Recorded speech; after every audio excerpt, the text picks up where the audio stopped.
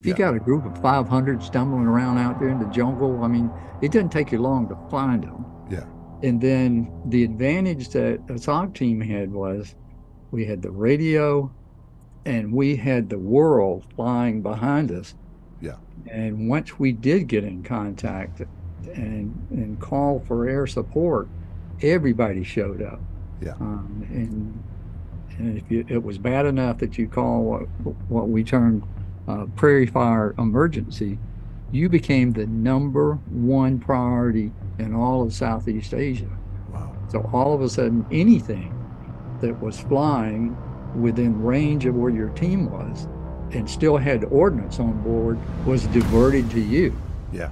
So, I mean, it was just unbelievable the number of gunships and jets and, planes and everything that, all of a sudden showed up and Yeah. say, here we are.